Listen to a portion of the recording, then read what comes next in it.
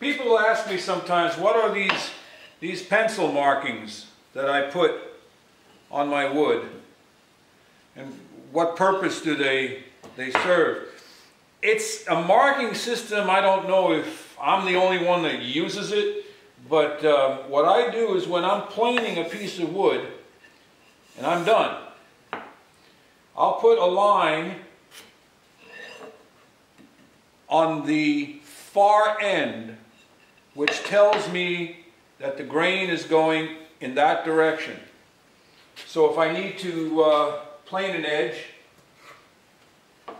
or a face, I can take my plane and go right to it and know that that is the direction that is with the grain. So that's a little quick tip that I use. Now, we all know the face, you know, and the edge.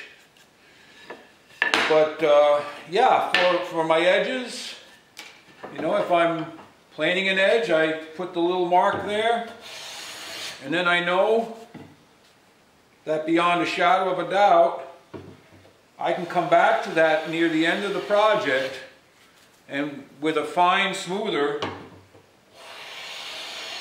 one pass, maybe two, and I'm back to a clean, pristine edge.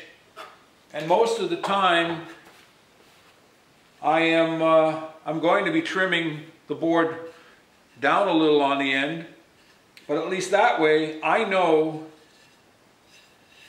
which way is which. There's a quick tip for you.